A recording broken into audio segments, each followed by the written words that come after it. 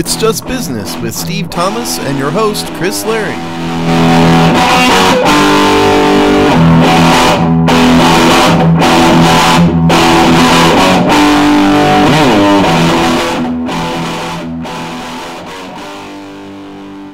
Hello, welcome to another episode of It's Just Business on the Hogstine Network, the show where we look at the dollars and cents of the sports, media, business, legal, industrial complex in its daily 365 grind. How you doing today, Steve? I'm doing all right, man. How about you? No, not bad. You know, just hanging out here at the end of the world. There's a lot of weird nonsense going on in sports business, which is always entertaining for people like us, like the nerds of the world who are willing to follow and enjoy following all this stuff. So we're excited to get into a whole bunch of different stories. Of course, I'm mostly glad that baseball's back because I need a sport to follow. For God's sakes, I saw my Dodgers re-sign Clayton Kershaw, which makes me happy. I think they would have had a riot in Los Angeles if they had let him go, because it was like hours after the strike ended, Kershaw re-signed with the Dodgers. But only a one-year deal, right? Yeah, but it's good enough for now. You know, at least they re-signed him. You know, and then this ownership group is so wrapped up into the sabermetric stuff that I was kind of wondering if they'd let him go.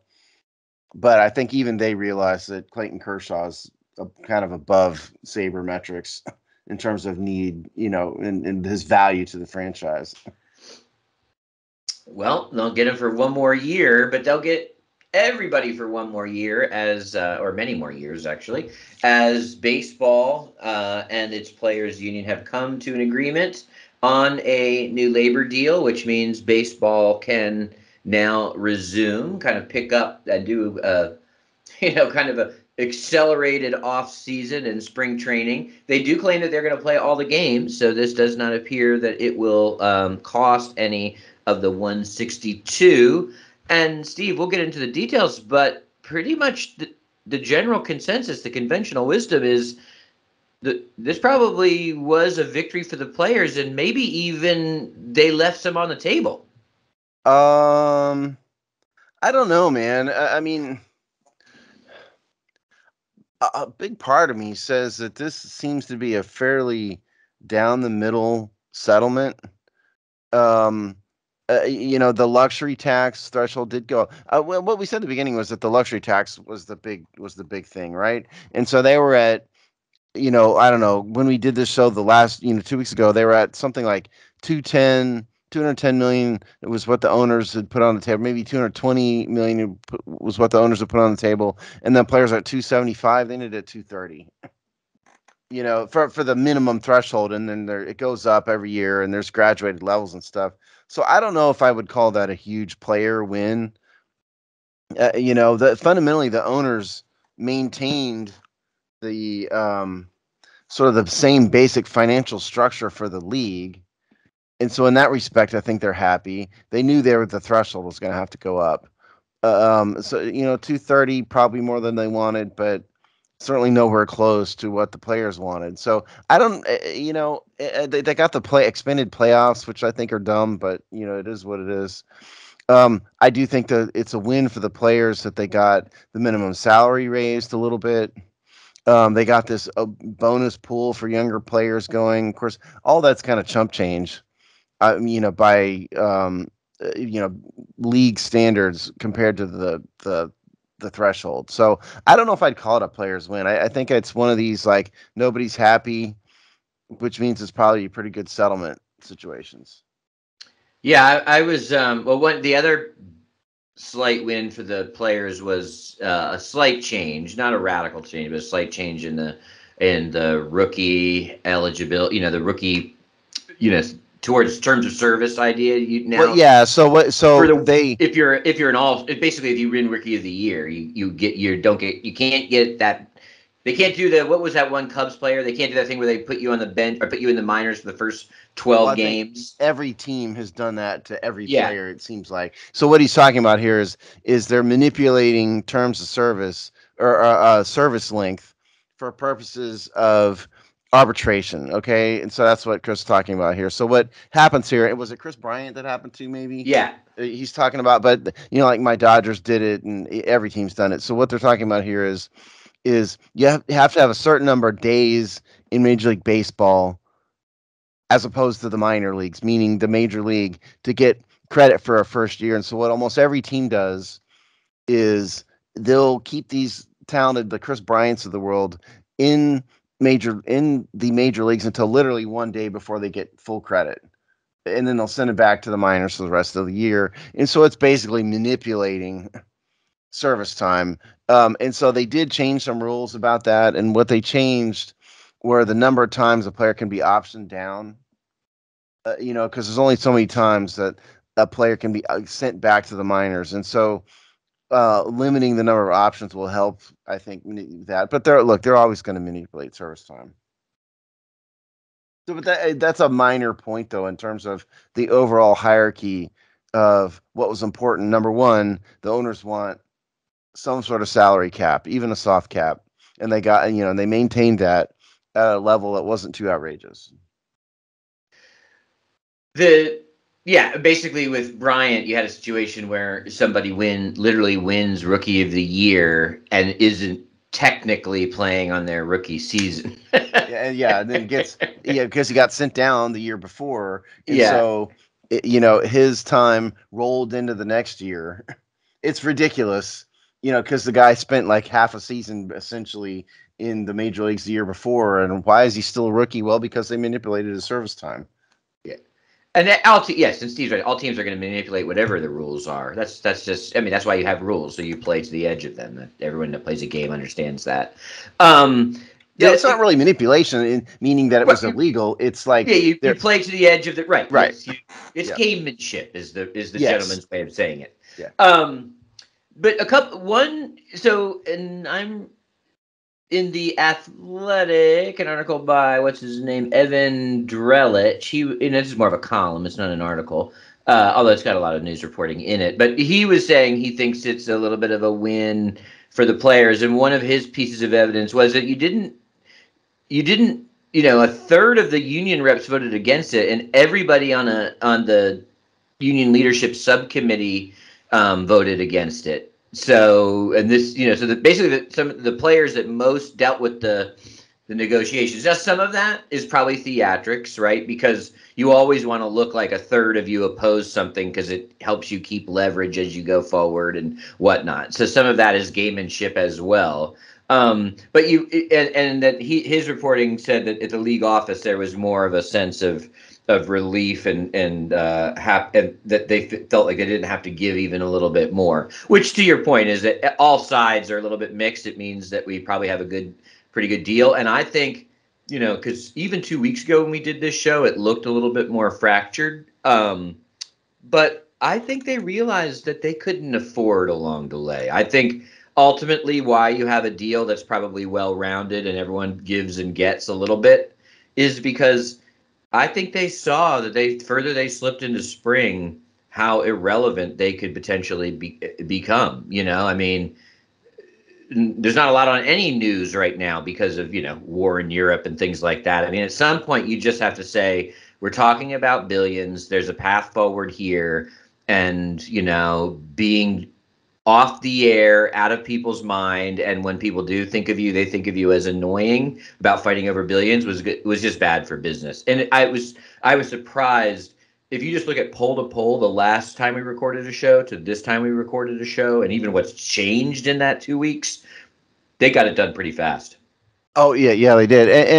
And if you think back to the last time they lost a season, which was 95, I think, it truly did destroy the fan base entirely. And it took, the conventional wisdom is at least it took the Barry Bonds, Sammy Sosa, Mark McGwire steroid home run chase to really get the fan base back. And I don't think baseball could afford to lose fans at that clip anymore, because that was 20 years ago. It was it was more than 20 years ago, and it's a different time. There's so many more distractions now than there were.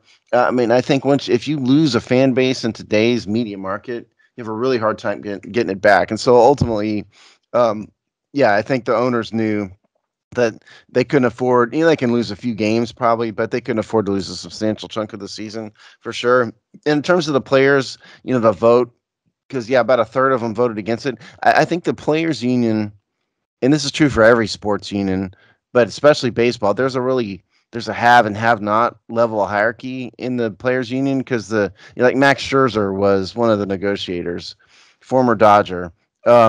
And he's making whatever he's making, $30 million a year or whatever, a huge amount of money. But there's a whole lot of players, that are, having the service time manipulated, or minimum salary, and it's a ton of money compared to regular people. But by baseball standards, it's a real have or have not thing. And I think all sports unions, but especially baseball, has a kind of a habit of looking out for the senior, most expensive people, wherein they don't always care so much about the regular folks. And I think one of the things that this settlement did was they did try to take care of the quote regular folks via, all these things we've talked about, the raise in minimum salary, this, player bonus pool thing, the service time manipulation stuff. So they did try, to take care of the little guy, which is, I think, unusual, a little bit. The new minimum salary is now 700,000, which is an increase of almost 130,000 from where the previous floor was. So this is why everybody also realizes that there's only limited amount of tolerance when we're in the middle of a recession. And there's all sorts of awful things for these people fighting over this level of money. At some point, the public's going to go, just screw all of you. So they really need to get done. And as opposed to like 94, 95 of the full season lockout and all that, what they had to deal with then was anger, right? What they have to deal with now is apathy. And, that's anger is passion, anger is interest, anger is caring. Apathy is a whole different beast, and they have to deal with apathy regardless of labor strikes. So I think that kind of looking into that abyss was where I think it pulled them up short. Yeah, I mean, because young people are just going to go look at TikTok instead of watch baseball. Yeah, I mean, they got so a million things. I mean, I'm being facetious, but there's a million more things out there to interest people, particularly young people, which is the demo that baseball needs the most. Is that, and this is why a lot of the changes in the game, like one of the things they've eliminated the shift, which I think again is dumb. From a baseball perspective, because if you want to line up every player on one side of the field, good on you. But what it's doing was preventing offense, which is preventing excitement, which is what they want the young people to see. And so, in like the pitch count and the designated hitter, all these things are designed to generate more offense, which is generating more excitement, which hopefully will generate interest in young people. Yeah, so I think they wised up and got it done. Two things that are going to be interesting for baseball fans or baseball watchers or just the business of sports even, is you're going to see now just a crazy town, like supermarket sweepstakes style free agency. And it happened like before this show was released. Yeah, it's going to be nuts. So there's going to be certainly a lot of moves because as we talked about last time, I think there's like a ton of players that were unsigned. And then two, they're given the fact that they're going to have lost time, committed to playing a 162 game schedule, and now have to jam in a 12-team league playoffs. There's going to be some schedule gymnastics to get all that done. And they also have claimed they're not going to move the World Series dates. Yeah, I think that they're playing on 9 more doubleheaders than normal to get it done, and that's 9 more 9-inning doubleheaders, which is a lot.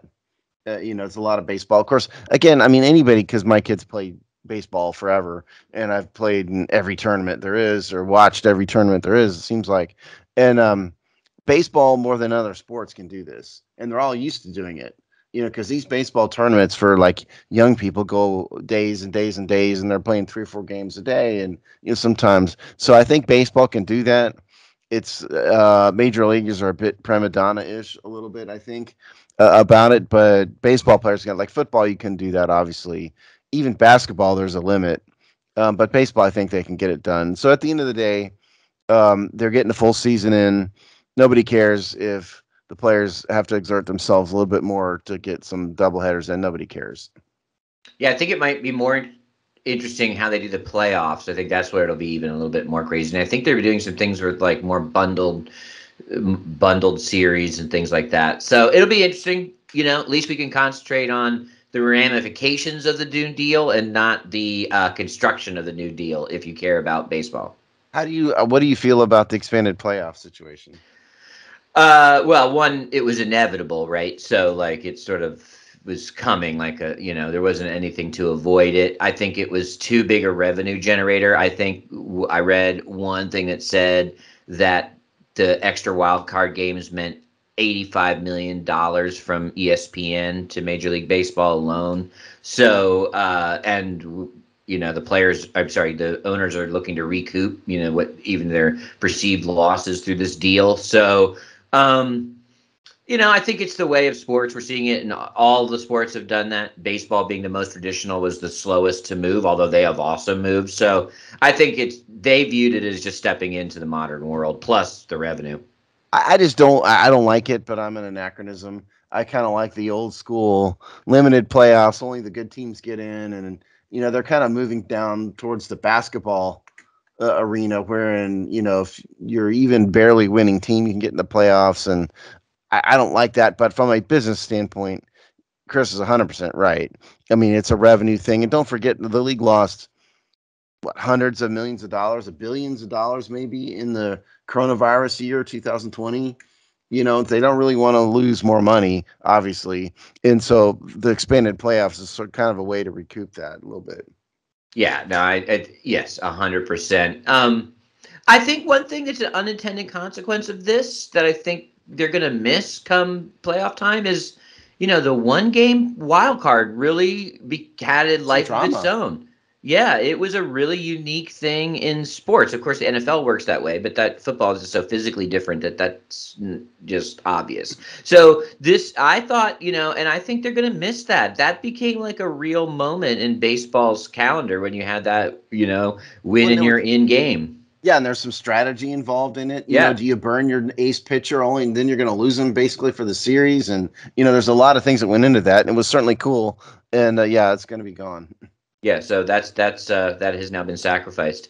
All right, Steve. So that was really the big news, our obvious number one here. But we've gotten a few legal updates recently of stories we've tracked. The first one, obviously, which is fairly breaking news as we record this on Saturday morning, and even as you hear this early in the week, I'm sure all the talking heads will still be chewing on it, and who knows, maybe there's even a player movement on it. But Deshaun Watson will not face any criminal charges from MassageGate, as a grand jury found him. I think did not suggest a trial on seven counts, 9 counts. Yeah, I think it was maybe 9 counts, I believe. So look, here's the thing, because I got to explain this for the kids in the back, because we've gotten a bunch of those on the Hog Sty who don't seem to understand what's going on here. So the grand jury's job is to indict, meaning they take testimony presented by the prosecutor, and then they decide whether or not the case should be sent to trial. This grand jury declined to send the cases to trial, meaning Watson is off the hook. So this does not mean that he proved his innocence. This means that the grand jury declined to indict. Why did they not indict? Well, it's almost certainly because in this kind of case, there's no physical evidence. I think the state could have probably easily proved that there was like an appointment, a series of appointments made through, text records and whatnot. But at the end of the day, what happened in the room or rooms between Watson and these women is a matter of he said, she said testimony. And Watson didn't testify. He took the fifth wisely. And so what's the state left with? One witness for each allegation. And that's just not enough normally to meet the criminal evidentiary standard of beyond a reasonable doubt. So that's why I would bet an amount of money that matters to me that is why the grand jury did not indict Watson. So that's that in terms of criminal. So that leaves all the civil lawsuits, which are still sitting there. It also means we may see Watson finally testify about it in depositions, whatnot. But all of that's got to be resolved. But in terms of the NFL, I mean, look, the NFL has enough to suspend him now, okay? And they've declined to do so. The NFL's standard of proof for suspension is lower than a civil lawsuit standard. They just have to have, I forget the wording, I should have looked it up. It's something like um, they have to have a reasonable belief that rules were broken, something along those lines. So if the NFL wanted to suspend him, they would have already done it, and they clearly don't want to. So my guess, I would assume, I don't assume. If you ask me to guess, I would say Watson probably doesn't get suspended. The NFL lets him resolve these, settle these 22 lawsuits on his own, and he's just going to forever be the Massagegate guy. Yeah, I think certainly a path. And this, thanks for explaining that. And I knew people would overreact to a degree. But so I let's was called walk. a lot of names. Yeah, but let's also remember that it was a huge moment in this saga. And a few things. One, I know you'll talk about this on Hogside and all that, but let's just sort of clear the board on one thing. It's highly probable that Washington knew he was not going to come here. Was going to have enough suitors. Uh, they talked to his agent at the combine. One of the reasons they rushed into a thing like Wentz was because they probably had all the indications that he was not going to accept a trade here. So whatever happened here doesn't necessarily have meant anything. It's not like, oh, they'd waited 2 days. And all of the things about this team, that player, are still 100% in effect. However, I think for Deshaun Watson, the player, and what happens now at a league level, I do think this choosing not to indict is pretty huge on a couple levels. One, I do think that this means that the barrier to risk for any team trading him is significantly lower. Doesn't have to face the criminal charges. He can leave a state, all kinds of stuff, right? I think if there was a criminal trial, the league would be forced to probably put something in. So there's a whole bunch of things now that don't materialize because there's no indictments. And if you're a team like the Steelers who think you have a culture that can deal with it, or a team like the Panthers who are desperate enough with still fresh-faced ownership, they're going to be able to make a risk calculation here at some point that make this doable for them, in a way that the decision from Friday wildly changes their calculus. I also, and I'll throw this back to you, Steve, I also wonder, does this mean we get a faster settlement? Because if these, in the civil cases, if they see there's not going to be a criminal thing proceed, it does have some implications on maybe not whether they can get money, but how much money they're able to extract. And so I do wonder if the settlements start to fall here. Yeah, no, I think the settlements definitely start to fall. You really can't do much with the civil lawsuits until the criminal is resolved, because it's too dangerous. And so now that threat is off the table, yeah, I think Watson would be crazy not to just pay them all off and be done with it and move on. Because also think about this. These are 22 separate lawsuits. They've been combined for discovery purposes by the Harris County court system. But what they haven't done is combine them all into one lawsuit for trial purposes. And so what you have here is 22 separate lawsuits that have to go to trial 22 times, absent either dismissal by the court or a settlement. And so this could go on for years. He could be doing nothing but trials, for this. Because what are the odds of, sure, maybe you get a couple of them dismissed, for evidentiary reasons or whatever. But what are the odds that all of them get dismissed? Like slim and none. So the only way to get himself back into the position where he could play football and the morally compromised out there would be willing to play him is if the lawsuits go away. And so yes, I think now we will see the dominoes fall and the lawsuits go away. And in terms of Washington, yeah, we'll talk about it in the Hogsty, but there's not a team in the league that needs him less. When you have an owner who's embroiled in a sexual misconduct scandal, the last thing you need to bring in is a face of the franchise quarterback who has a massive sexual misconduct scandal. Think about the optics. There, it's a terrible look and a terrible decision, and they were wise in not doing it. And I think Chris is probably right when he says that the team knows, because don't forget Watson has a no trade clause. Yep.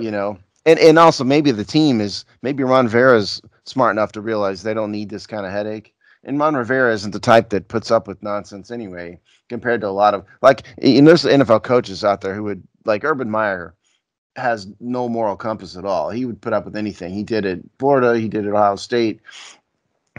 Even some of the choices he personally made. So I think it depends on the organization, but Ron Rivera cut Darius Geis within about a day of him getting charged with domestic violence. And who was the corner he got rid of too? Quentin Dunbar. Dunbar. Yeah, got rid of him instantaneously. Also, so I don't think he's the type of coach that would want this. Out there, he wouldn't want a player with these kind of charges, because again, like I've said, I've thought back through the history of sports in my lifetime. I can't think of another player who's had this many accusations thrown at him all at once. He's kind of alone in this. There's been Tiger players Woods, although those weren't necessarily criminal; those were just affairs. I forgot about Tiger. Yeah, Tiger's another one. There would be another one, and it ruined Tiger's career, by the way. He came back from it sort of eventually, but it destroyed his whole mojo for years. Yeah, it's a good point. I'd forgotten about Tiger. Tiger's probably the other one, because he had a whole bunch of porn stars, out there claiming and it wasn't even misconduct, though. It was just he's having affairs. He's being a turd, right? So this is different. So I think that you need either a team that's morally compromised, or you need a team that has a very strong leadership team on it who could think they could deal with it. Maybe the Steelers would be the strong side, and then you've got like some team that's just desperate. We don't care what you did as long as you're not going to prison, which is kind of a sad way to operate. But yeah, there'll be a team out there that does it. Yeah, and I think Pittsburgh, and I think even to a slightly lesser degree, the Eagles think they're that, and then the Carolina fits the bill as the desperate and big, yeah, and there's probably kind of wild swings cards out there we're not even thinking about, probably. Yeah, so we'll see. I think by the time we record again, I think it will be resolved, is my guess. I think it'll come quickly now. I'm not saying the civil lawsuits. I'm saying what team controls his rights. And I will predict that I think, let's say he settles a bunch of these lawsuits. Let's say he lands in Pittsburgh. I think at that point, the league will put a 4 to 6 game suspension on him. I think that'll be the closeout, a relatively small slap on the wrist style NFL suspension that will begin the new placement. I think that the NFL is very, very leery of turning him into a martyr, another Colin Kaepernick style martyr. That's what I think. I think they are very loath to suspend a franchise level quarterback, particularly one who's African American, in some situation like this. So it would not surprise me if they did what you said, which is some relatively small suspension just to say they did something, because I don't think they want Watson to be the face of the NFL aggrieved another player, like some people view Kaepernick. So I think that's probably why they never put him on the commissioner's exempt list in the first place. I think if this had happened to like the left guard for some team, the dude would have been on the commissioner's list all this time, and it wouldn't have been a question. But they don't do it to Watson, and they force the Texans to carry his salary cap hit on the active roster all year, a player they couldn't play. Basically they forced them to have a 52-man roster. It was all because I think they really have the NFL is afraid of the optics. And so, yeah, I think they want to get rid of it as soon as possible. Suspend him for 5 minutes and say we did something, and then, look at it. Here's another shiny toy over here. Please look at this. I think as we open the NFL season, he'll be a Pittsburgh Steeler. The lawsuits will be mostly settled, if not completely settled, and we will be experiencing Mason Rudolph for the first 6 weeks in Pittsburgh. Yeah, that's not a bad guess. Not a bad guess. All right. So we had another legal case that we've talked about a number of times over the years at this point, in that the U.S. Women's national soccer team won its lawsuit about equal pay. I believe that's the case, or that's the very basic explanation of it, right? Well, no, they didn't win a lawsuit. But What they did settled. is they settled a lawsuit. Now, everybody needs to understand that their lawsuit was a steaming pile of garbage from the beginning. Um, Here's the thing: the men's national team and the women's national team each separately negotiated collective bargaining agreements with the U.S. Soccer Federation. The men's team negotiated a deal wherein they were basically independent contractors. If anybody out there knows about employment law stuff, so the men got paid basically per game, and it was a percentage of income. There were no benefits associated with that, anything. And the reason is all the men's players were all playing in Europe and other leagues, and they were making a fortune doing that. The women's team, there is not a real market for women's professional soccer. Sorry, people, but it's true. And so what the women's team did was negotiate a deal wherein they had benefits and they were salaried. And so and the other thing is the income from the men's World Cup is 10 times more than the income from the women's World Cup. Okay, there's a very stark difference. And so the basic premise of the pay levels, independent contractor versus salary, had to do with income. So what has the history of what has happened here is that the women's team first filed a lawsuit in 2016 under Title VII Equal Pay Act, and that lawsuit got dismissed. Then they filed a 2019 gender discrimination lawsuit, and then that lawsuit also got dismissed, and that lawsuit is hung up in the Ninth Circuit Court of Appeals because the women's team filed an appeal of the dismissal of their lawsuit. Then they filed in just like a few days ago, like the end of February, an equal employment opportunity EOC complaint, and that is what settled. Okay, and so the U.S. Soccer Federation settled. Basically, they're paying them $24 million, and they agreed to pay the women on the same terms as the men in terms of terms, and they also agreed to pay them equal amounts. The reason why I said all this was a steaming pile of garbage is that there really wasn't discrimination here. Um, the women's team negotiated their own settlement of their own free will and signed a collective bargaining agreement. That's why their lawsuit kept getting dismissed. Rightly so. And the income disparity between men's and women's soccer is a real thing. Sorry to say, but it's true. Now, the soccer federations settled it probably because they don't want the bad optics, and so we'll pay them and they'll be done. But from a legal perspective, the women's case was really junk, which is why they kept losing. Although I guess they eventually won. Well, they settled and they got what they wanted in the end, but I think it was more a business decision than anybody was ever afraid of the legal consequences of their allegations. Yes, but often a legal path is just to get to a quicker business decision. Oh, absolutely. I mean, we talked about the Brian Flores lawsuit a month ago. Same thing. His lawsuit's a pile of junk too, but that wasn't really the point of why he was doing it. And that's the women certainly didn't want to try this case because they'd get slaughtered, and they knew that. But all these claims they kept filing over and over and over again are all designed to put public pressure on Soccer Federation because they can send them, go, look, we're poor aggrieved women here. You know, we're not getting paid equally, and they say it enough, and eventually the Soccer Federation gets tired of being accused of it, and they just surrender and pay, and that's sort of what happened. So there you go on that one. Doesn't sound like Chris agrees with my analysis at all, which is fine. I actually don't disagree with your analysis in terms of that's how it played out. I just think, yay them. They played the game and won. They could have easily played the game and lost. So, I mean, it doesn't bother me that they get equal pay. Oh, it doesn't bother me. No, I mean, whatever. What bothers me is they're alleging stuff that's blatantly false. You know, and they're just ignoring the fact that they signed a deal on the terms they wanted. They wanted benefits.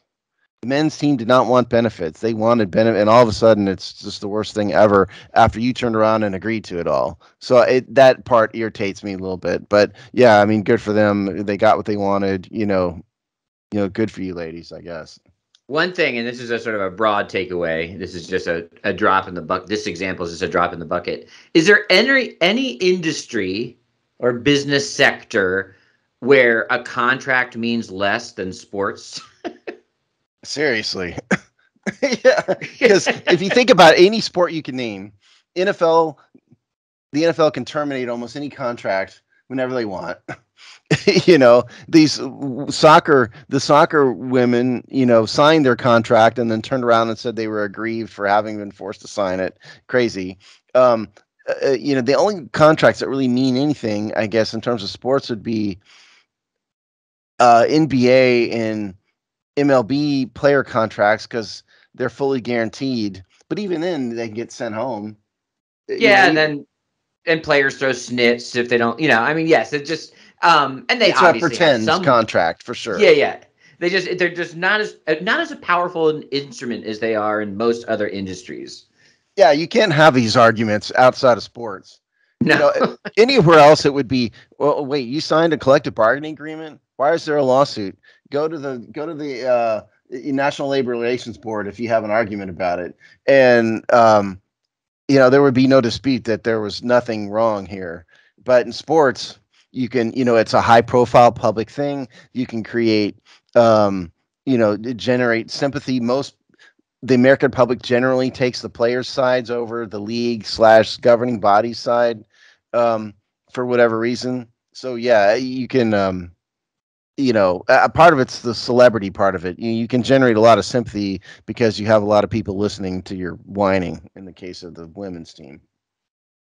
So yes, so keep that in mind when you see contracts in sports. There's always some backdoor out, Ain't worth even the if paper they're written right. on. But speaking of new contracts, Captain Hairplugs himself, Joe Buck, flipped. You know that story, right? No, I don't. Tell me. In his autobiography that came out, this is probably 10 or 15 years, this is a chunk of time, he made a claim that he was addicted, and all of the reasons, ways you might interpret that word, to hair plugs. Oh my God. And he did it like this great, let me lay my soul bare, let me share my troubles with you, my battle with addiction, ... hair plugs. Oh my God. That's just so unbelievably ridiculous. And there's people out there who battle real addictions. Yeah. And I have the utmost sympathy for the drug addicts and the alcoholics and the gambleholics and sexaholics and all the. Joe Buck is addicted to hair plugs. That's just, that's got to be the single dumbest thing that's ever happened in the universe. Yeah, it's ridiculous. So that's why I can't mention Joe Buck without talking about hair plugs, but he can buy a lot of hair plugs now because I think he's just about to sign, or has signed, the details aren't out necessarily, but a 5-year contract with ESPN. It's estimated to be anywhere in the 60 to 75 million range. Steve, have you gotten closer to a real number? Yeah. So first of all, what I'm looking at is Bleacher Report. Doric Sam published March 8th, 2022 report. Joe Buck expected to get a 5-year contract offer from ESPN in the $60 million to $75 million range. So it's a 5-year deal. And so what you're talking about, average annual value would be 12 to 15. Here's what's interesting to me, Chris. He was already making 11 at Fox Sports. And so what this means is Fox didn't want him. Want him enough, yeah. Well, yeah, because it's it certainly would be a lot of money to you and I, but in the world of in these people's worlds, $1 million, 1, 2, 3 million a year is not a ton of money by their standards. And so, incidentally, also, I mean, I'm deviating here, but Troy Aikmen came out this week and said Fox never bothered to make an offer to him. And so these two guys, Fox is kind of letting walk because 5 years, 60 to 75 million isn't a ton more than what he was already making. So I thought this was very interesting that Fox just went, if you want to go, go. And they're going to promote, what's Greg Olson and his partner to kind of be the number one and, Yeah, move Kevin on. Burkhardt. Yeah. And it's got to be because, like you said, actually, I thought it was a good point 2 weeks ago, which is that Joe Buck does the World Series. It's a big deal for him. And he left that for $1 million, a couple $1 million more, which again says to me that Fox didn't really want him. Yeah, that doesn't surprise me. One, to the NBC, ESPN, and now Amazon, the team means more, right? The prime time, the broadcast team means a little bit more in the prime time games. They're event television, they help carry a brand. Fox's afternoon slate, I mean, yes, they want to have a well-known team. I'm not saying they don't want to have a number one team, but that's a captured audience, right? They have half the league on Sunday afternoon. They're dividing up where their human resources in terms of their announcing teams go every week. It's a different beast. So they're not as desperate for, quote unquote, top tier talent as the primetime broadcast rights holders are. So they can, and I think this applies for Fox as well. They want to develop new talent too. Joe Buck was clogging up a bunch of stuff. He sat right there, smack in the middle of their hair plugs. Yeah, exactly. But and I start with a place of not liking Joe Buck. To me, it's like a nepotism thing is a little bit gross, and then I just don't think he's actually that good, and I find him annoying. But now I've got to watch him on 2 marquee events. I would get annoyed every fall. So and I think Fox. I think they realize that too. Now we can build a deeper bench in baseball. We can grow a new brand. It's probably just seen as an opportunity for them, and they don't need him or Aikmen on Sunday afternoons the same way that they need him in the nights. Well, yeah, and I told you last time, Chris, that I thought I didn't totally understand why these guys are making this much money, and maybe Fox has just had enough. It's like, okay, even this is it for us. We're not paying you more. It's not beneficial for us. It's not driving a bigger audience at all. Like you said, it's these are not marquee games. It's just they're the premier games of the Sunday afternoon.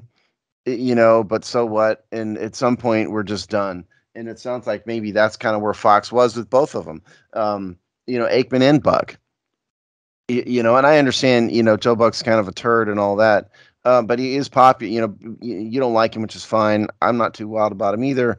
But I think that Fox could get the same kind of benefit, the same kind of performance and reaction out of some other team. Like you said, I mean, Greg Olson, Tony Romo, whoever else. I mean, Romo's CBS, isn't he? But regardless, I don't think the benefit is there, which is why, if you want to get a raise and, this is it and this is the line and we're not going to cross it and bye.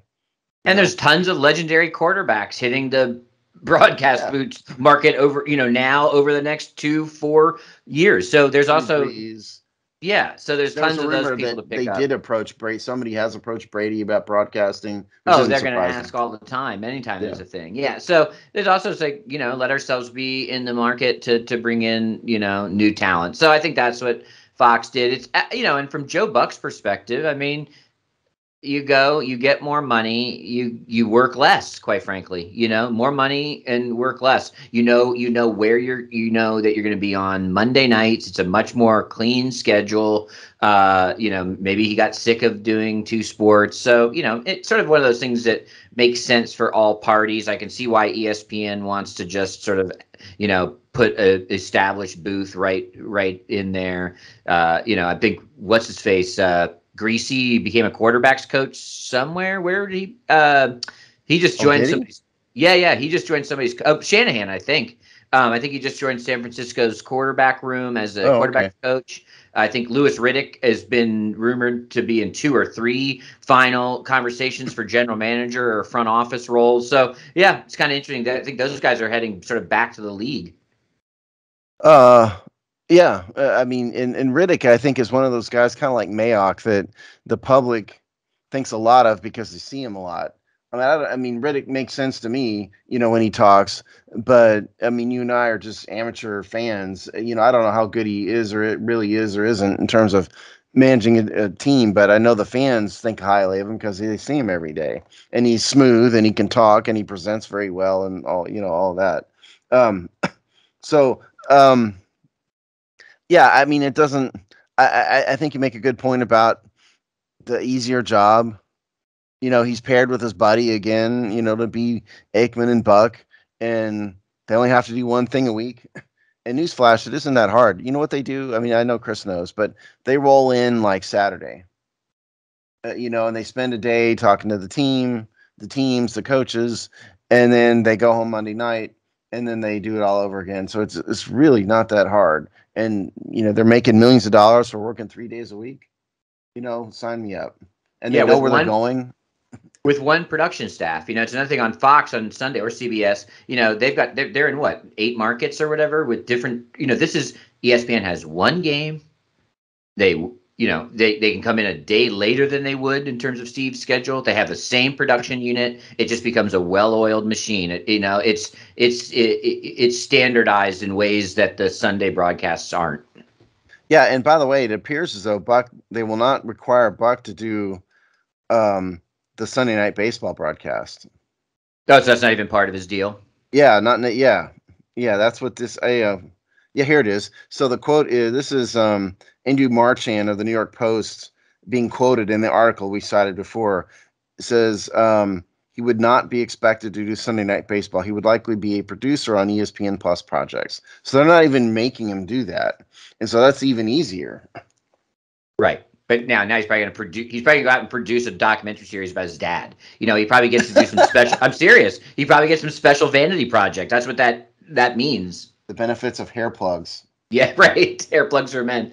Some other interesting news in the how you will watch and consume the NFL is that which is 0% surprising.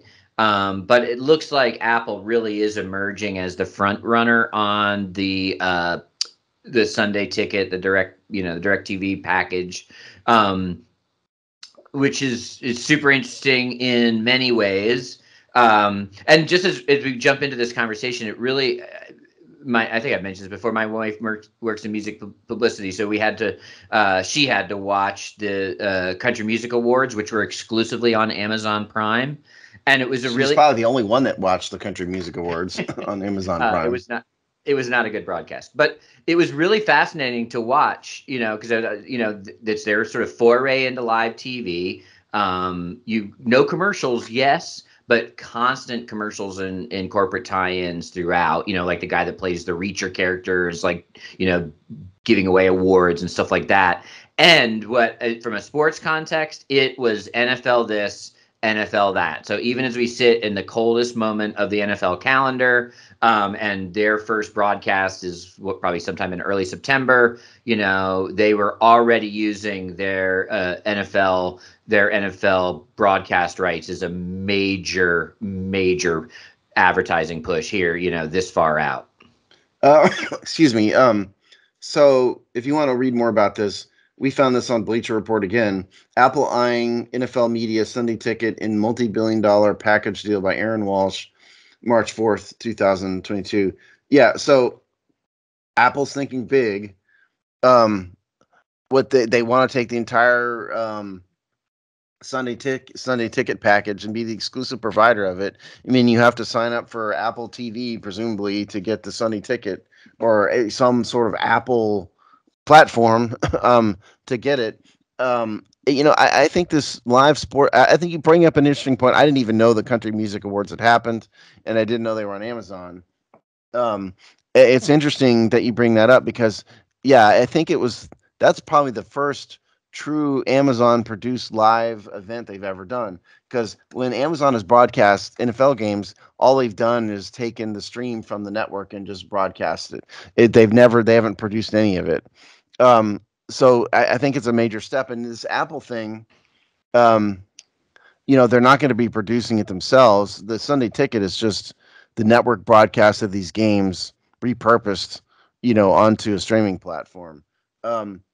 So I think Apple has designs at bigger things. It's very expensive, but it may be a bit more of a baby step than Amazon, which is trying to actually produce live events of their own. Personally, if you ask me, I think the NFL is dumb in terms of audience, maybe not financially, but in terms of audience reach. I think the NFL would be dumb not to sell it to every platform it wants it. Exactly like the NBA and Major League Baseball have done. There are a myriad of ways to buy the NBA, and hockey has some. I don't know about. Can't speak to hockey. All three other sports have a Hockey has same thing. Okay, yeah, like Major League Baseball, because my son and I were just talking about it last night. We need to order it again. You can order it directly, a streaming package directly through Major League Baseball. You can order it through, if you have cable like we do, you can order extra innings through cable.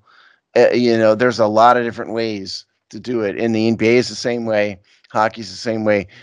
So I think in terms of reach, that's the way to go. But if somebody's going to throw enough money at the NFL to be the exclusive provider, who cares about the fans? They'll take the money, and I don't blame them. Yeah, I mean, I don't think I agree with you. I wish that they'd done. I wish they had done that for the last 25 years. But they don't need to, right? Like they think they can get them more money this way. So I don't see that changing. No. And I think in some ways a move. Well, I think Apple is clearly the front. There's two reasons I think Apple's clearly the front runner. One, they may have the deepest pockets of anybody that is in the game here. Even more than Amazon? Yeah, probably. It's probably also if you just factor that Amazon's already paying, right? So like that has to be part of their calculus. And I don't know their balance sheets, but I think they got deeper pockets, available money, maybe less leveraged Whose money. market cap is bigger? Do you know off the top of your head? Is it Amazon or Apple? I don't know. I think it's probably Apple. I think for those of you who don't know what market cap is a way to value publicly traded companies, and basically you take the value of the outstanding stock by the number of shares, and boom, that's market cap. And so that was me asking what was a bigger company. Sorry, go ahead. And they are the slowest out of the gate with anything live.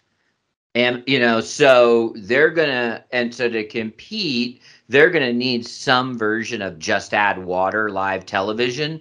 And to Steve's point, what's a better splash just add water move than the NFL? And they don't really have to build a whole thing, right? They just are buying all the red zone and how they do it, and they'll just buy all that infrastructure as part of this deal. So they just they'll sort of buy the studios, so to speak, as they buy the broadcast rights. So they don't, but it gives them a pretty giant foothold into some kind of version of live TV. And here's where I think, Steve, this might actually be a step closer to what you're talking about than you might realize, is that let's look at the hardware. So TVs themselves are really starting to come with all of these capabilities baked in, and that includes things like the Apple app baked in. So it's not that dissimilar to how your cable box now, you would buy these things through your cable box. The TVs just baked into the guts of the TV can do these things. So you get a new TV, you open it up,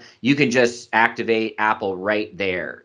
So I think in some ways it gets into the homes in an easier way, and it's not the same. It's not apples to oranges, but I think because where the industry is going is you load up the TVs with these capabilities. I think for the majority of consumers, it'll actually be an easier path to purchase. Yeah, I'm a bit of an anachronism. I don't like having a whole bunch of subscriptions to a bunch of things, and I'm a little bit more willing to increase my one cable bill by a few bucks than I am to subscribe to a bunch of different products. But I'm probably, again, I'm probably in the minority in that regard. One of the things this article did go into was that they mentioned that Apple's looked into other live sports. They're looking into the Pac-12 and the WNBA for the three people that watch that sport. So they're looking into they're trying to tiptoe into other things, which that's more live broadcast. That's more live broadcasts. That they'll have to figure out. But the NBA or the NFL rather is certainly the $1 million gorilla to go first. It's so funny because we've talked about this because it has so much impact on sports over the years of the show, really, and even as the years that we've done the show, we've seen just like plate tectonic level shifts in some of this stuff, really. But and everything is old is new again approach. I really think what you'll see is you buy a TV, it's a smart TV, and it comes loaded with all these things, and then you turn it on, and it's going to say, would you like to bundle these services for a one-time, a monthly fee? And you might even be able to check boxes. So yes, I'll take Amazon Prime, and I'll take Apple, and I'll take Hulu, but I don't want these. You'll make your selections, you'll activate your TV, and you'll get billed monthly. I really around, think, goes around kind of. The television set will just be basically embedded a big cable box that you then sort of a la carte your subscription when you turn it on. It's all right. That's sort of what Xfinity cable is already. There, yeah. Because it's where they provide a basic number of channels, whatever it is, and then I've got the super deluxe premium package or whatever, and that just comes with a bunch of things bundled. HBO and HBO Max and Peacock Plus and a bunch of other whatever else there is. So yeah, it's a bit ironic, that it's sort of coming around, because I do think people are getting tired of having to subscribe to a bunch of different things, and I think everybody would want one bill. In the manner you're suggesting. I think anybody with a brain would rather do that than have to keep up with 10 different TV subscriptions all at once. And so at some point, somebody's going to have to do that. And if it takes like Samsung and Sony do it, good. So I think that's the future, which is, again, I think it's a bit ironic. And it's why you got these companies fight, because if in that model, then and you're making those choices, either a la carte or the bundle or all the packages in between, then you're going to say, well, I'm going to, I need the NFL. Right. And so, I think that's why they're going to and it could be something different for other people. It could be, local news or whatever. But whatever, they're going to make sure that these, that become these media packages. It's so funny. We've replaced live television. And now they're all going to be fighting to get back into live television. It's very ironic, and it's really things coming full circle in a way that you and I predicted years ago. Like you said, when we started the show, we've been talking about this forever, seems like, and we both predicted at the time we're going to get to the point where somebody's going to bundle these things together, and here we are. Yeah. It's kind of funny. But I don't like Amazon. I don't do Amazon.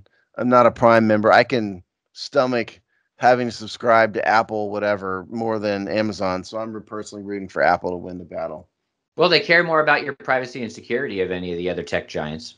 Well, that's why I don't like Amazon. One of the big reasons. And Amazon, Amazon controls 75% of the internet market, and they're really a giant. I just don't like that.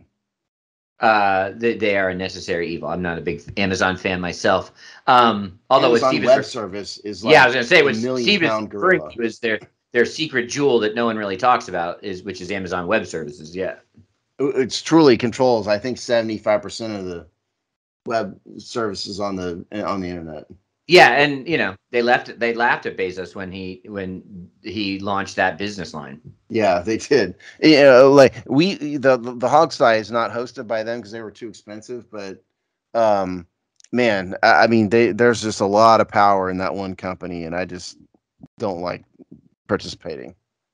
So we will see. It is certainly interesting. But RIP DirecTV. That's the one thing that you need to understand here. Yeah, or just rest. I don't know if they're going to rest in peace. Just rest. So there you go. They're going bye-bye soon enough. Say R to DirecTV. Rest. Yeah. All right, Steve. So I know you're running out of this recording booth into the next recording booth. So what are you guys going to be talking about on the Hogsty? Well, yeah, the next episode of the Hogsty, by the time you're listening to this, will have already been released, and we'll certainly get into all the latest in Washington quarterback drama and stadium drama and sexual harassment drama and all of that stuff. We're into our off-season schedule of one show per week. So check us out there. Seasons of Discontent will be with Rick Snyder, which is his look at all things Washington, D.C. sports and life. We'll be back probably to do a free agency recap, and then they'll be back around the draft. You know, only take some time off in the off season, and then we have all of our regular written content. All right. We will see you in 2 weeks.